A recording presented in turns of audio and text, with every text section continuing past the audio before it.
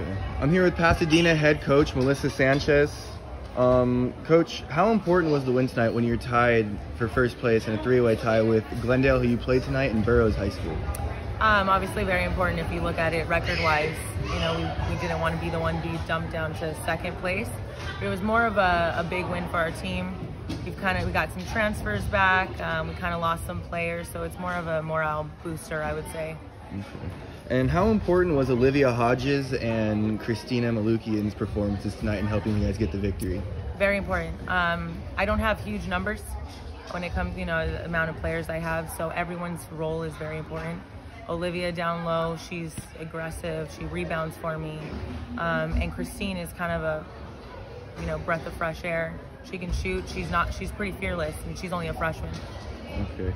Moving forward, what are some things you think that are going to be most important to continue doing, maybe clean up, so that you guys can continue this hot streak towards a Pacific Championship? Definitely chemistry, team chemistry. It has gotten a lot better, I would say, in the last week. Just playing together, keep working together, knowing where we are on the court, what, you know, everyone's weaknesses and strengths are.